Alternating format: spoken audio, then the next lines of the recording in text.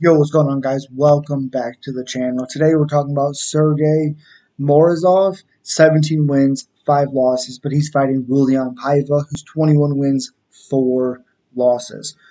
Both these fighters were finished in their last fight. Start with Sergey Morozov, 3-2 in his last 5 fights, recently losing to Douglas Silva de Andrade by rear naked choke. He was put to sleep.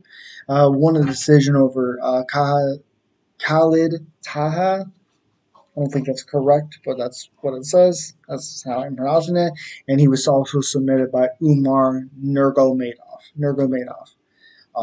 Yeah, anyways, minus 140 favorite, which 33 years old, 5'6" with 67-inch reach. I feel like he's so much more taller than that, but he's not.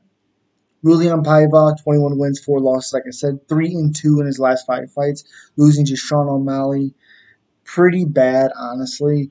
26 years old, 5'8", 2-inch reach advantage, or 2-inch height advantage for Paiva, and a 2.5-inch reach advantage for Raulian Paiva.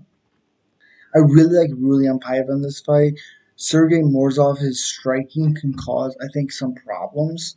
Um, I do think he could kind of shut down Paiva if Paiva isn't able to find the takedown or get his ground game working. But he's very, very good. I'm gonna pick Sergey Morozov. I just think Sergey Morozov's striking is gonna be the big difference in this fight. Kyler Phillips was able to really, really hurt Paiva basically through the whole fight until he got tired. And then Sean O'Malley absolutely dismantled Paiva, which anybody that knows shouldn't have been surprised about.